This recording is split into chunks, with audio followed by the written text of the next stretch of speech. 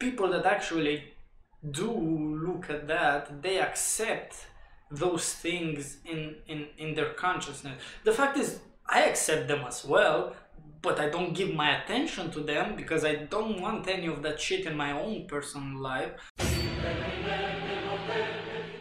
Hello, this is CiprianG at the present and precise moment of 9:37 p.m. on the 26th March 2018, documenting step number 24 from the book Steps to Knowledge, which is channeled by Marshall Vian Summer.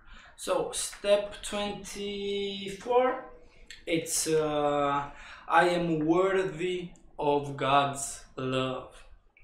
And it's a 15 minutes practice period. So I did this today at around 1 p.m. and later tonight at around 8-9 p.m.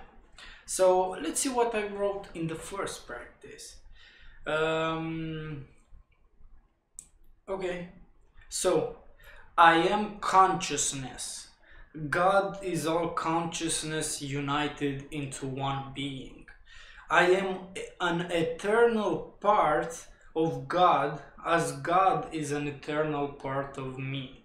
Therefore, God's love is a given regardless of the experience we have in the dense physical world of forgetfulness. So basically, it's the idea that, you know, I am a part of consciousness. I mean, I am sometimes conscious. I'm a conscious being sometimes.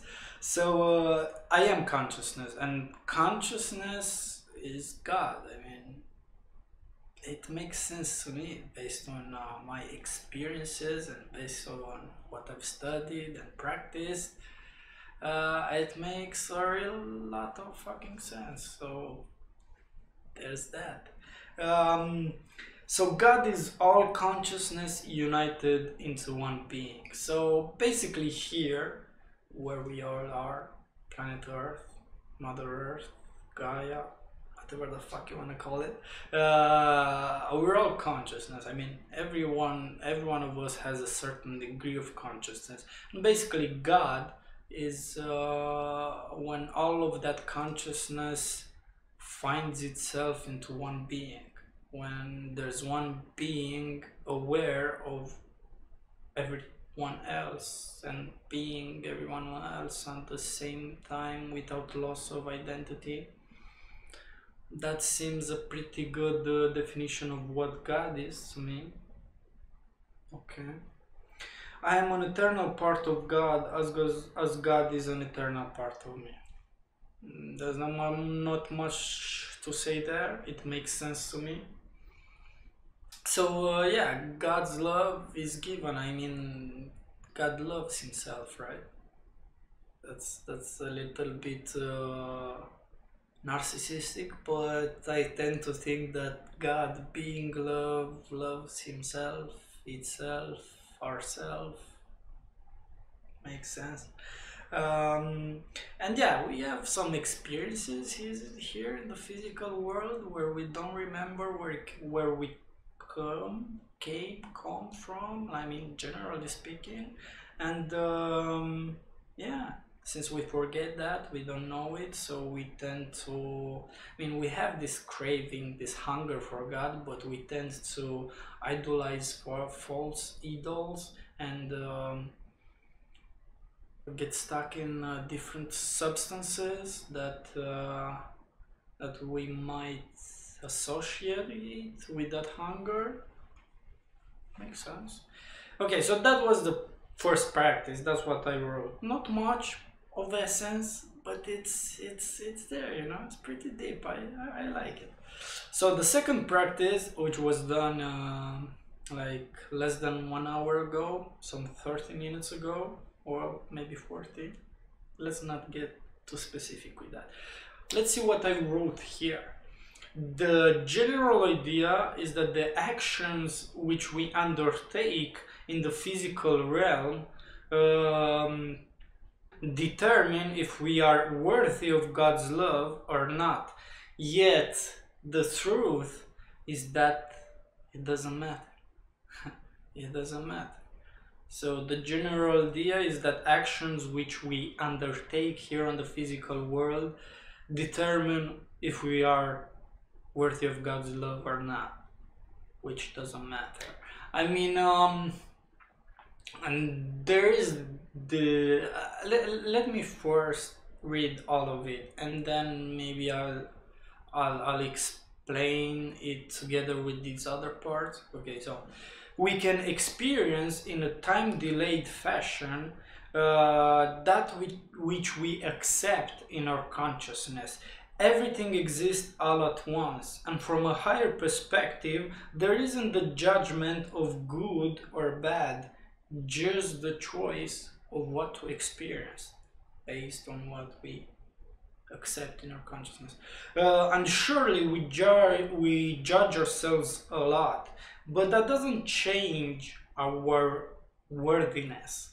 That just changes what we experience, since we choose to give life to those judgments. So basically, whatever you give attention to, whatever you place your focus of awareness to, that is which you bring into your life. It might not happen straight away, because it's a dense physical world. So and that's the whole fucking point of it, because many times we tend to think a lot of shit, a lot of bad shit. Just look at the TV. I mean, don't look, but you know what happens there on the news and shit. Like, people that actually do look at that, they accept those things in their consciousness. The fact is, I accept them as well, but I don't give my attention to them because I don't want any of that shit in my own personal life.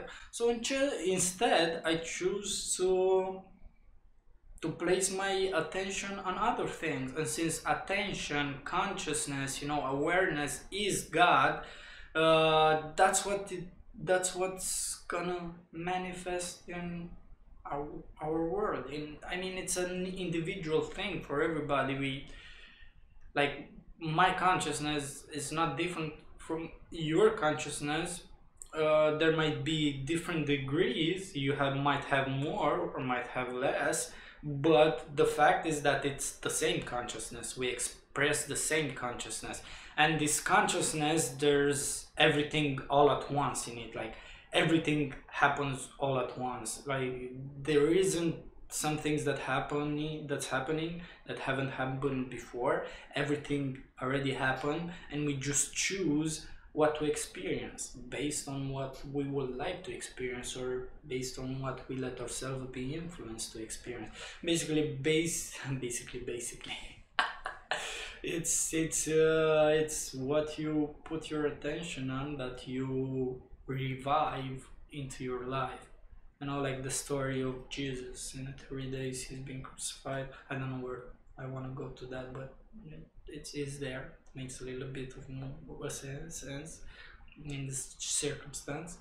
But yeah, this is an interesting step, and I've been contemplating this idea. Maybe. Yeah, I think I thought about it some other time. Maybe when I was high on weed or some shit like that. Surely. I mean, there's a lot of things I thought about.